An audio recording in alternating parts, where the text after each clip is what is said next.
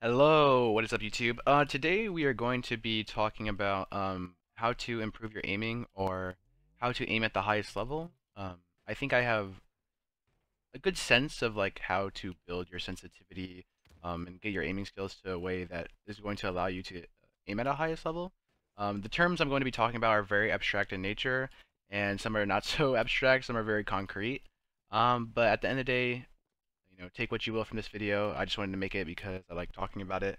And yeah, so when I look at aiming and what makes aiming important, the biggest thing I think is just utility. Like I want my aimer to be the strongest it can be. I don't want it to be a certain way besides like making me hit more shots. I think everyone should, approach that as a general principle. So one way I do that is I change my aim a lot because aiming feels so inconsistent in this game and consistent at the same time. I change it a lot. So let's look at my settings, but not really take these into account. Let's just like talk about them. So I play 5XL, I play 3-3, and all 0-0-0 dead zones. Now this is what I feel like works right now the best. Like this is like the best sensitivity in the game. And I'll explain my ideology and thought process. Um, Basically, there's different aiming styles in Halo, and you'll tend to notice that like the highest level pros will cater towards those aim styles. For example, Royal 2 aims kind of like smoothly, like he likes to really take his time with the shot, so he'll play like a slower sense with a higher input threshold. For example, like this here, I'm gonna try to aim like Royal 2. He'll like um really take his time. I don't aim like Royal 2, so like he'll just really take his time with the shots. I see that as like a very inefficient aiming style, so I'm not gonna try to aim like that. Let me just shoot him a couple more bots to like try to like this. Takes time. Make sure they're always on target. Um, just so I can like put into words what I'm trying to explain or put into actions. It's like yeah, real smooth. And it's good to have that aiming style every now and then. I just feel like he's really consistent at that smooth type of aim of like smoothing to those targets. Like you can see that in his snipes where he's just like, he just like glides to the person. I don't snipe like that either. Um, One of the players who I think has the best aim in the game is Renegade, based off his aggressive aiming style. I take that approach of like I like having that flicking aiming style because the time to your target is so fast. So it's like here, and it's like now I can operate within the fight. You know what I'm saying? So like Royal 2 has this like flicky, like this um, smooth style, but the time that it takes to really take your time and like track those people, it's like that takes away from how fast you can get a kill. And it's like that's what Renegade's really good at. Renegade goes, like he's able to flick on his targets and like aim in that semi-aggressive way, and like that's how I've kind of taken his aim. Um, it's the same with sniping. I aim in a very aggressive way, so I like flicking my shots because it's just faster. You're able to get more out of your life. You're able to do, what pros say is that maximum damage because you're able to aim in such an aggressive way, in an aggressive manner. And to do that, the reason this relates is because of my sensitivity. So generally, when I look for a sensitivity, I want something that's going to allow me to have that flicky aim style. And 5 cents is going to be that for me. Like aim assist and magnetism is the strongest when you play at a higher sensitivity. That's why the shock rifle feels good at higher senses because you're able to get that magnetism on their head.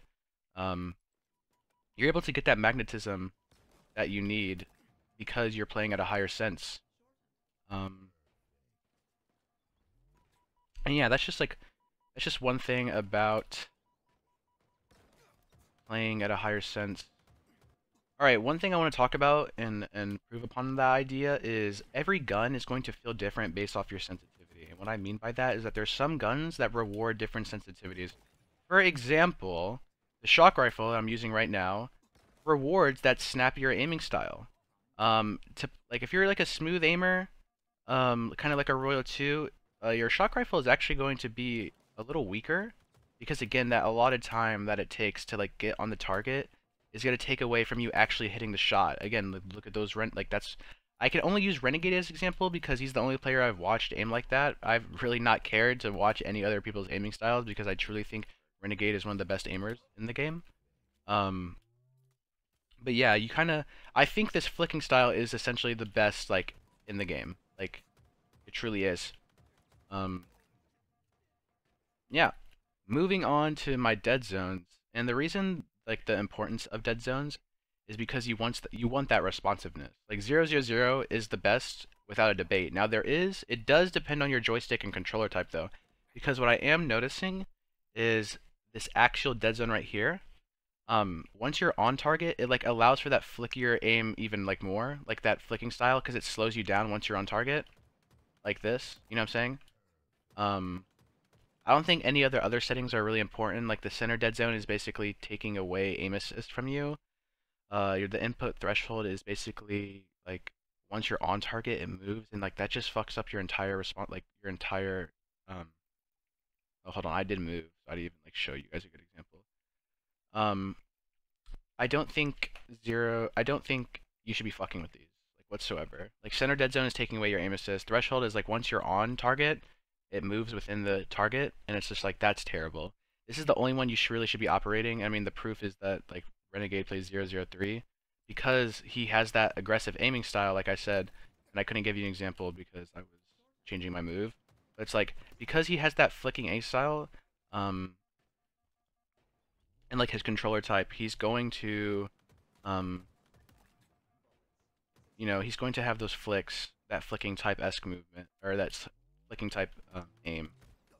So yeah, there is discussion. Honestly, I think at this point it's preference. Like whatever you feel like makes you hit your most shots on your controller, because again, everyone's controller is different. You can't tell yourself, man, like oh Renegade plays 003. But it's like Renegade's controller is also different. So for me personally, I use the Thrustmaster, and 000 like this is the most responsive.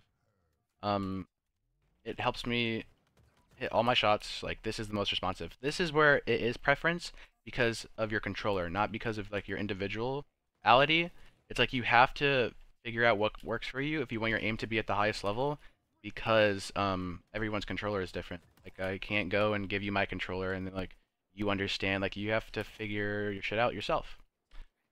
So one thing that I want to say before I go, because this video has been very open-ended and abstract, is why the importance of the sensitivity and understanding your aim and style. Like I said, 5 is just going to allow for the faster flickingness. And I kind of find more success at like a lower sense, because you're able to get that like nice ratio of flicking, but also still having control. That's what makes it important. And yeah, that's pretty much all I have to say for this video. I hope you learned something from it. This is information that I've been like holding to myself for a long time that I feel like no one talks about, or maybe they do talk about it. I just don't go out and watch videos. I just wanted to put my own guide out there because obviously I think my guide's gonna be the best if I'm putting out a video. And maybe I have an updated guide, and then I'm like, hey, I found out this information. Let's talk about it. But yeah, I hope you guys enjoyed the video. If you guys want me to do more open-end videos like this on talking about sensitivities and discussions, please let me know. I love making videos like this. And yeah, everyone have a nice day.